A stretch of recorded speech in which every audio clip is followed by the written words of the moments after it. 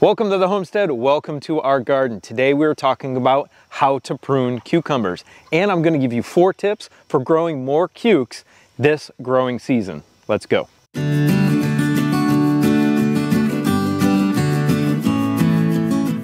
Our cucumbers are just starting to put on some good growth. So this is the perfect time to talk to you and show you some pruning techniques and some trellising techniques to help your cucumbers produce as much as possible. So there's actually a big question out there, to prune or not to prune, and we take a balanced approach. Most videos out there will tell you to prune all the suckers off of your cucumber plants, but that's not the best approach. More about that in a minute, but let's talk about the types of cucumber plants. Just like tomatoes, you have determinate and indeterminate cucumber plants. The bush style of cucumber does not need to be pruned at all, as it is determinate and not an indeterminate type. It will not vine, it just stays in one low bush. Some of those varieties are bush pickle, bush champion, fanfare, and potluck. Indeterminate varieties like these straight 8s and these munchers need to be pruned in a specific way. Before I talk about the pruning techniques and trellising techniques to get more fruit, we need to talk about the parts of the cucumber plant. So right here we've got a main stem, and this continues on in certain directions. So for the straight 8 cucumber, this is the main stem right here. You can see at this node, we've had some other growth. And off of this growth is this sucker that has come off the side. So at each node, you're gonna have 4 to 5 growth points. This one right here is your branch leaf or sun leaf.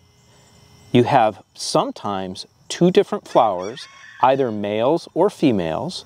You've got a tendril, which grabs on and helps the plant to climb. And then right here in the center is the start of what's called a sucker. And this will create another whole branch that will come off just like this one down here. Now when I take a balanced approach to pruning, what I do is I keep the bottom 2.5 feet clear of all those suckers. Once it reaches about up to this point right here, I let them grow out. I'm doing that for several different reasons. Diseases for cucumber plants usually come from the ground. Sometimes they do come from insects like the cucumber beetle. But if we can keep most of the foliage off the ground and in the air like this, we get a better airflow through the plant and around the plant. What that's going to do is dry the moisture off the leaves quicker and prevent diseases. There are a lot of accounts of farmers out there that have noticed no difference at all if they prune or if they don't prune. But their advice was consistent in keeping whatever you can off the ground, so trellising up the cucumbers. And combining the methods is the most effective way to keep disease off these plants. Now in the south, we struggle with a lot of diseases because we are in a very humid and moist climate. This is, I believe, anthracnose, and it usually affects my plants. You can see it's starting to affect it a lot. So I do need to clear this out really quickly, even though this plant is very young. We need to get this cleared out and off the ground and up onto the trellis. Some I've trained up already.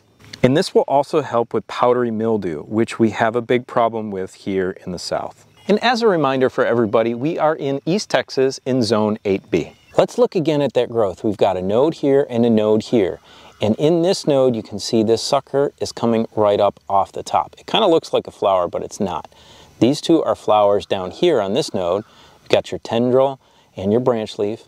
Over here, we've got our branch leaf here and our tendril behind it.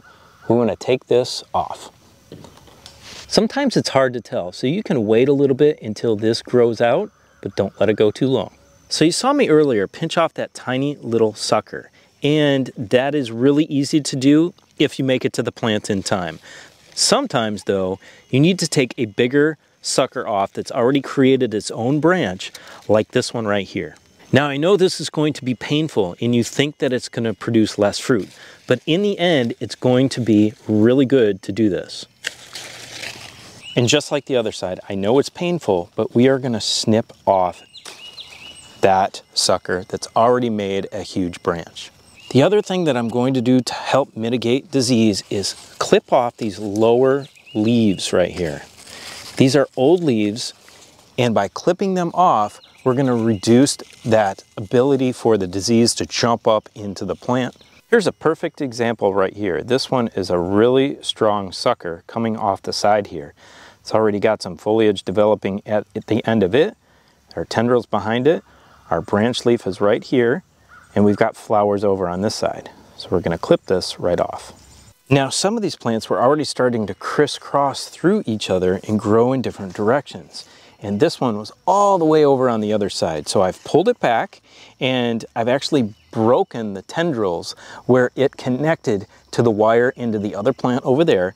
I've pulled it back here, and what I'm going to do is just weave it through our cattle panel here. And I found that our cattle panel arch is the best way to trellis these cucumbers. It works incredibly well, and it's super simple to do. Once I've gotten that up there, before these tendrils can grab on, I'm just going to take this tomato clip and clip it onto our plant.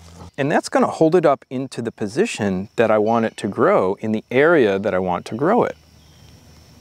So if you want to trellis these up and you don't have any of those tomato clips that I showed you, then you can just take your tendril and physically wrap it around each piece of wire. It's fairly easy to do that, and combined with weaving it through the wire, the cucumber is going to be nice and strongly attached to your trellis. Now we have our main stem for this muncher cucumber that I wanted in this position over here.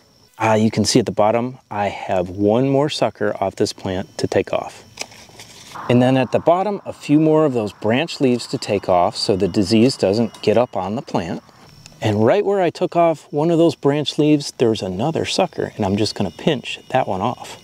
We've done our duty down at the bottom, and we're going to let it fruit out and grow out as much as we can at the top. Now there's one more reason that you want to prune that bottom 2.5 to 3 feet of your cucumber plants and not let them sit on the ground. And that's because under here, you can get some mature cucumbers that form that you miss, that you don't see because of all the foliage that's covering them. And what happens if you get a mature cucumber that goes to that yellow and potentially orange color underneath and you've missed it?